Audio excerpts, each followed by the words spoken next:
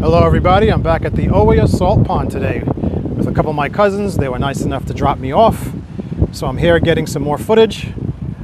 This is an excellent place. The last short that I did of the salt pond was at a cousin's wife's retirement party, so we only had limited time to come here. On my big camera, as you see over here, I'm getting some B-roll for maybe some ASMR for those who like listening to the surf. So after that's color corrected, I will upload that and hopefully you guys will enjoy that. But let me just show you some footage of this beautiful salt pond. Now, as I said in my first video, my shorter video, the salt pond was formed by volcanic lava coming down from the Soufrière volcano during one of the many eruptions it's had over the course of its life.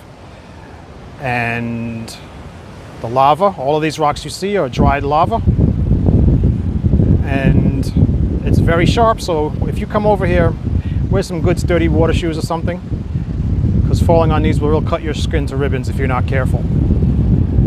And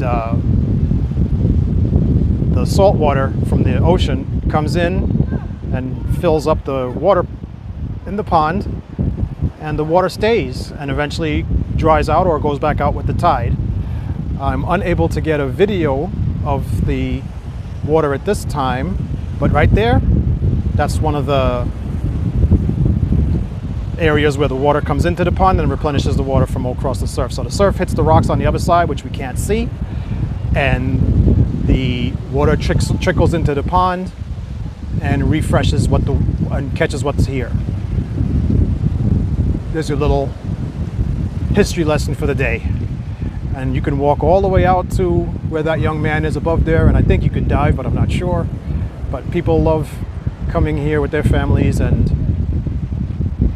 soaking in the water. It's really nice. It's a nice experience.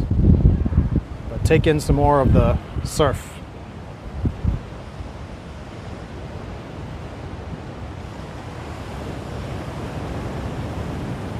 Let me see if I can't get a little closer while my camera works on the other end.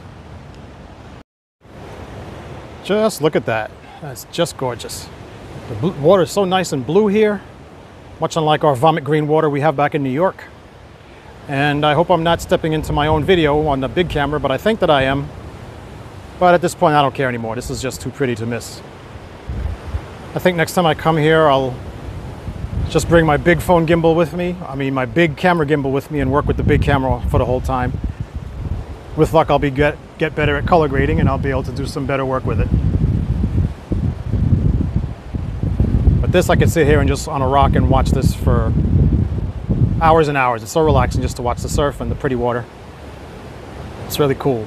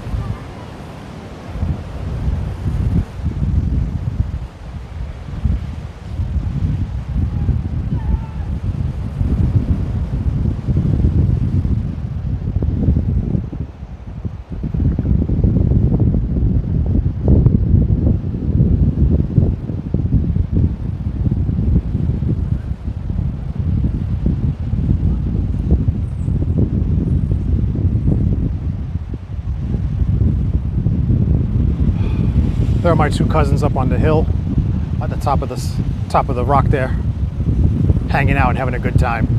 I'm not much of a climber and I don't have the right shoes for it, so I'm not going to try it. My feet are slipping and sliding around all inside these shoes. So the last thing I need to do is fall and hurt myself on the couple of days before my vacation's actually finished. So I'm just going to stay over here where it's safe and get some good footage from a distance.